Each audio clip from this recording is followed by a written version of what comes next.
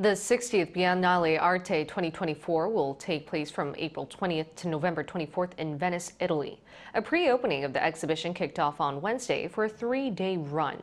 In this iteration of the Biennale, 4 Korean artists, including sculptors and painters, have been invited to exhibit their works, the most since 2003. The 4 focus on social issues and minorities, matching the theme of this exhibition, Foreigners Everywhere. The celebration of international art was inaugurated in 1895, and this year, artists from 88 countries will be participating. A Korean pavilion was first built in 1995, and a special exhibition will also be held to commemorate the 30th anniversary of this event.